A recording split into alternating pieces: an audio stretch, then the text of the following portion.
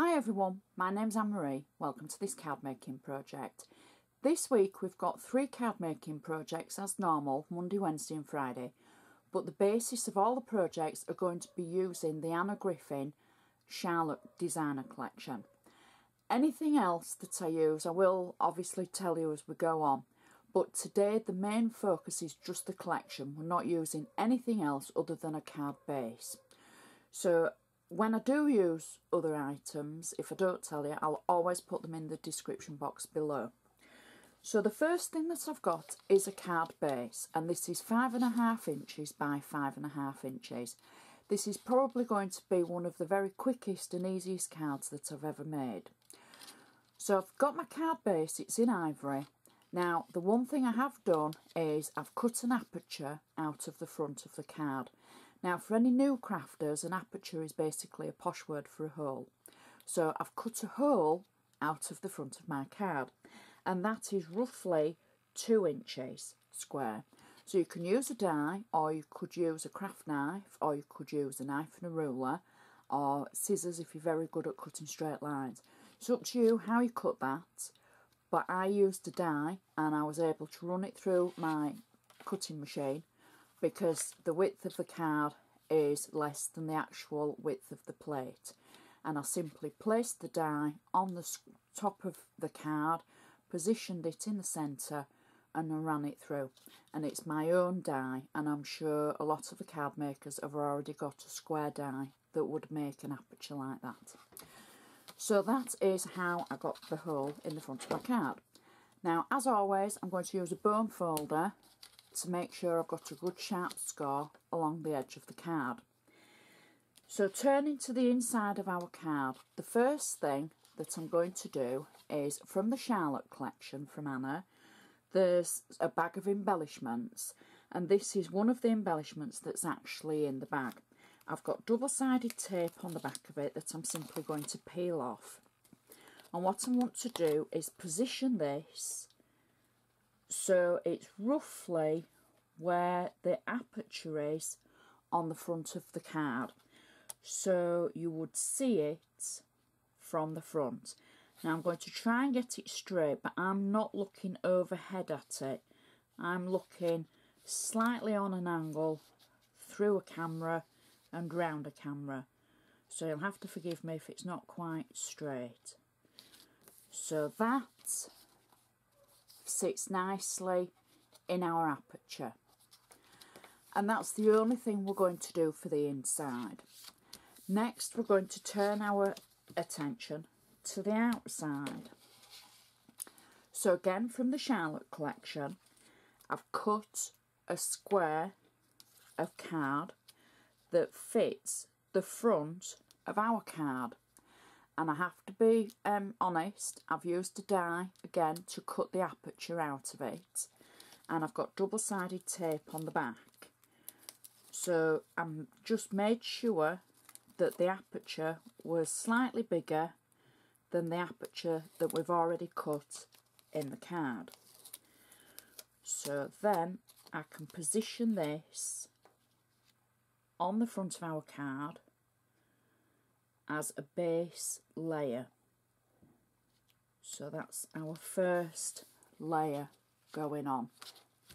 Next I've cut another square from the Charlotte collection, and the square that I've cut in the centre to create the aperture is the same size square that I used to create the aperture in the card that we're using.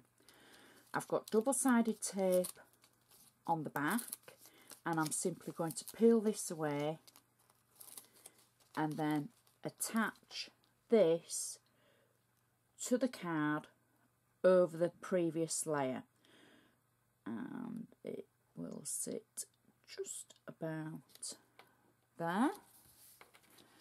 So it forms a double layer around our aperture or window. So next what I've done is, again from the embellishment pack from the Charlotte collection, there's 2 of the gold leaves.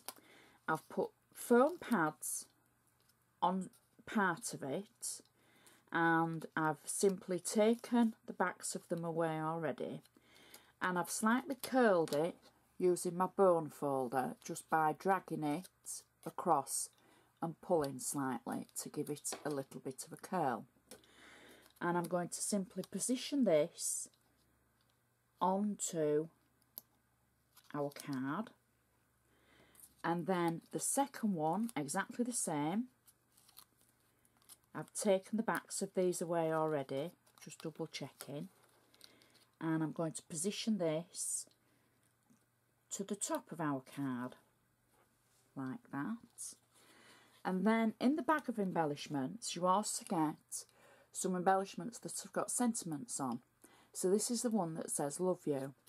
All I've done for this, I've added 3D foam just in the section that's going to touch the card at one side, and I'm going to stick that simply in the corner like so.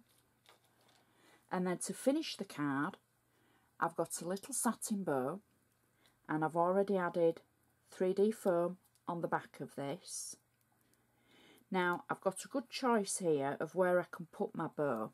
I can either put it in one corner, I can put it on the sentiment, I could put it at the top of the actual flower on the sentiment, but I think it looks kind of nice at this side, in this corner. It just makes it look a little bit different. And that is our card finished. So we open it up, and you can see some of the workings of the bits and pieces that you've put on. The only thing I will say, where I've made a boo-boo, my tape has just gone slightly over the top of the leaf that we've put on. But I've managed to cover all the 3D foam that you can't see it. But just be aware when you're placing your embellishments on as to when you open it, whether you can see the tape or not. Because you might have trouble, if you can, when you fold it, if it sticks together. So on this side, where we've got the backboard, you can stamp it if you want. I've left mine blank because I think it just adds a little bit of colour to the back of the flower and the embellishments. But you've got room on there for your words and your messages.